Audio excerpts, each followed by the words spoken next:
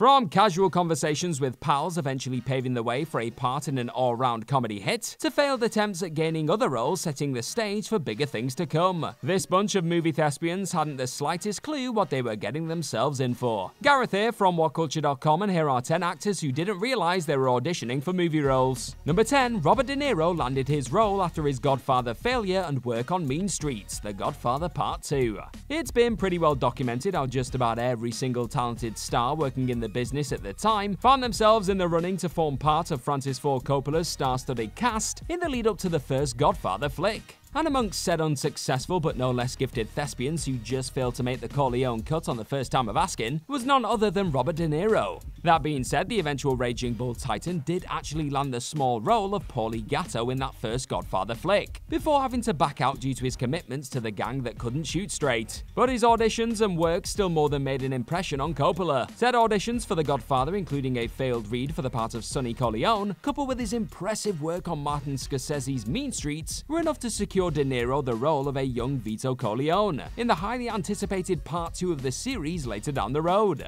And it wasn't long before Bob was bringing home the Oscar for Best Supporting Actor for good measure. Number 9. Wayne Knight sweating seals the deal for Spielberg, Jurassic Park. Some directors feel that a character may live or die based on a thespian superstar smile. Others believe that it's impossible to move forward with a role unless the actor in question possesses the sort of charisma and charm that is simply undeniable. And then there's Steven Spielberg, a director who sensed that he absolutely needed someone who could deliver the damp if he was gonna make Dennis Nedry the true scourge of his Jurassic Park. So after taking in Wayne Knight's dripping exploits during Basic Instinct's infamous interrogation scene, with his cop John Corelli gradually perspiring more and more with each passing tense moment in the well-known leg-crossing sequence, the Dino director quickly got on the phone to the actor's agent. As Knight would eventually recall after being informed of unintentionally impressing the director with his drips, his agent told him that Spielberg's comments consisted of the film legend admitting, "I see him in close-ups, sweating, only instead of open legs, it's a dinosaur." Just like that, Knight brilliantly traded Basic Instincts for Basic Extinct,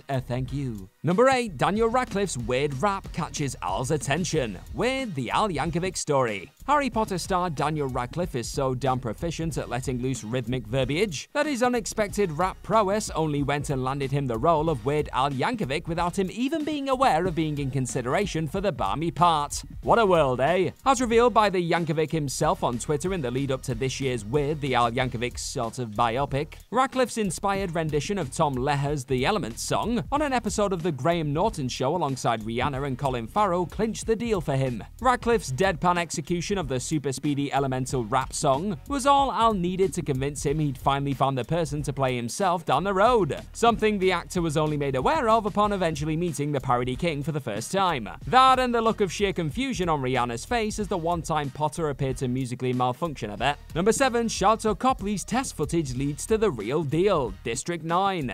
With the future acting star hardly even considering a career in front of the camera back in the mid-noughties, Sharlto Copley was much more focused on setting up his own TV station than being a Hollywood superstar. But his path changed somewhat the second the South African's Johannesburg school friend Neil Blomkamp asked his pal if he would show up as a bumbling bureaucrat in some test footage he wanted to show Peter Jackson in a bid to get his idea for a sci-fi film off the ground. This found footage tester more than did the trick in the end, with Jackson being all too happy to produce the flick. But it also convinced both the Lord of the Rings titan and eventual District 9 director that Copley was actually the guy to lead the incoming movie. And despite Copley openly admitting to thinking it's impossible, I didn't even know I could do it, in regards to leading such a high-profile project, District 9 went on to become a smash hit and established the unexpected talent as Hollywood's latest new star. Number 6. Harrison Ford couldn't help being the best person for the job during his audition reads, Star Wars. Much to Harrison Ford's disappointment, George Lucas's demand not to work with anyone he had on his last film by the name of American Graffiti when casting his next project Star Wars soon left him on the outside looking in. That was until Lucas stumbled upon his one-time actor turned carpenter working on a door at American Zoetrope, where Star Wars auditions just so happened to be held. Soon enough, the director asked Ford if he fancied reading in for the role of Han Solo, opposite the hopeful actors trying their best to secure a role in the galaxy far, far away. But in the end, after seeing everyone from Kurt Russell Russell to Christopher Walken attempt their best space-age smuggler, only one name really resonated with Lucas as his Solo. After impressing during reads opposite the likes of Mark Hamill and Carrie Fisher, Ford managed to somehow land the role of a lifetime, with Lucas making a wise exception to his aforementioned no American graffiti actors rule by casting the magnetic presence in the leading role post-read-throughs. Number 5. Charlize Theron didn't know her bank meltdown was a manager audition. Children of the Corn 3. Charlize Theron's legitimate meltdown in the middle of a bank being witnessed by an audience was arguably the most significant moment of her life. Admittedly, the eventual Oscar winner's pleading with a bank teller to cash an out-of-state check didn't immediately lead to her suddenly starring in a blockbuster feature. But the South African American, knowing her power and refusing to take no for an answer back in the mid-90s, soon caught the attention of the next person in line at said bank, talent agent John Crosby. Without skipping a beat, Crosby proceeded to cash the check for Theron before offering her representation, a move that would ultimately set her acting career in motion and eventually paved the way for a non-speaking part in horror flick Children of the Corn 3: Urban Harvest. You know, that one. And as Theron herself would admit when talking to Oprah about the impromptu audition of sorts, there's nothing more powerful than a vulnerable woman. I knew my power, what I didn't know is that I was auditioning for a guy who would end up being my manager. If I hadn't met John, I don't know what I would have done next. Number 4. Mila Kunis eventually aged into her role after constantly suggesting other stars. Ted. Acting as one of Seth MacFarlane's most trusted thespians throughout her time voicing the role of Meg Griffin on Family Guy, the creator of that animated hit coming to Mila Kunis for advice when casting his first real live-action big-screen endeavor made all the sense in the world. But instead of happily settling on one of the many names the Friends with Benefits star suggested for the part of Laurie, opposite Mark Wahlberg's John Bennett and MacFarlane's own fuzzball Ted in the titular flick,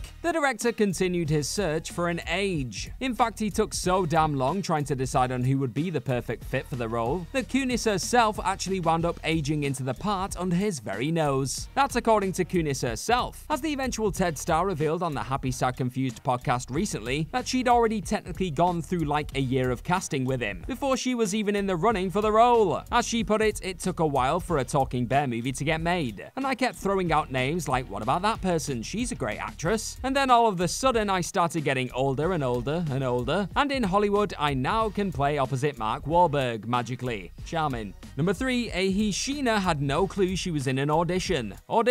Before being cast into Takashi Miike's disturbing 1999 horror film about a widower staging a fake audition in a bid to find a new partner, Ahi Sheena actually found herself in a rather similar, though a touch less chilling, scenario, before being officially brought aboard as Asami Yamazaki. As the star would note to AMP when discussing her first interaction with the recently voted scariest foreign horror film of all time's director, all those years ago, a standard meeting soon ended up turning into far more than what she was expecting. As she put it, I simply spoke my mind without really paying any attention to any of what I said. Before I realized it, a few hours had passed. Suddenly, the person in charge of the audition interrupted our conversation and said that we ran out of time. I concluded that the audition seems to be a lot of fun, and I went back home without even thinking that I would end up in the film. As it goes, this long-form philosophical conversation about all things the audition was actually Sheena's very own audition for the part of Asami, with the director eventually calling her up the next day to offer her the career-making role of the entirely mysterious figure. Number 2. Patton Oswalt was cast as Remy due to a food menu stand-up routine. Ratatouille. How do you land on the voice of a rodent who dreams of one day becoming a fully fledged chef? Head out to your local comedy club and listen out for a comedian with a strong distaste of the Black Angus Steakhouse restaurant, apparently. That is how Brad Bird managed to figure out who would step under the chef's hat for his 2007 Pixar entry by the name of Ratatouille, at least. With the director revealing around the time of the flick's release that he knew Patton Oswalt was the voice of his Remy upon taking in the comedy star's previously noted Black Angus Steakhouse routine. Unbeknownst to Oswalt, Bird was completely won over by his explosive takes on the restaurant and passion for food, admitting that he was so volatile about food and so passionate and funny about it, you know.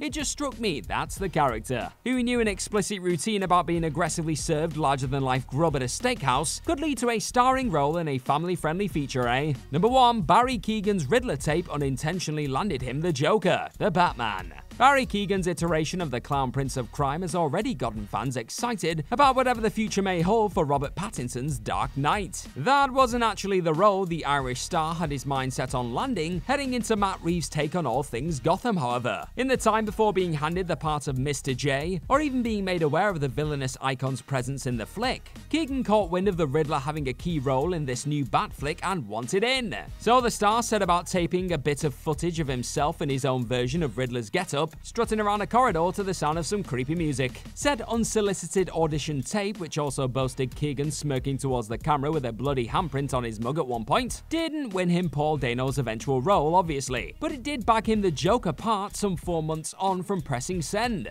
With Keegan noting to GQ how his agent broke the news to him with a simple, "The Batman wants you to play the Joker, but you cannot tell anyone." Keeping his grinning mouth well and truly zipped, Keegan's brief final moments in The Batman and subsequently released deleted scene both came as welcome surprises that have teased a truly chaotic future. And that's our list. Know of any other actors who didn't realize they were auditioning for movie roles? Let us know all about them in the comments section right down below, and do not forget to like, share, and click on that subscribe button while you're at it. Also, if you like this kind of thing, then head on over to whatculture.com and find some more awesome articles just like the one this video you're watching right now is based on. I've been Gareth from whatculture.com. Thank you as always for clicking on this lovely video today. Hopefully I'll see you very, very soon, but in the meantime, be good to yourself. Bye bye.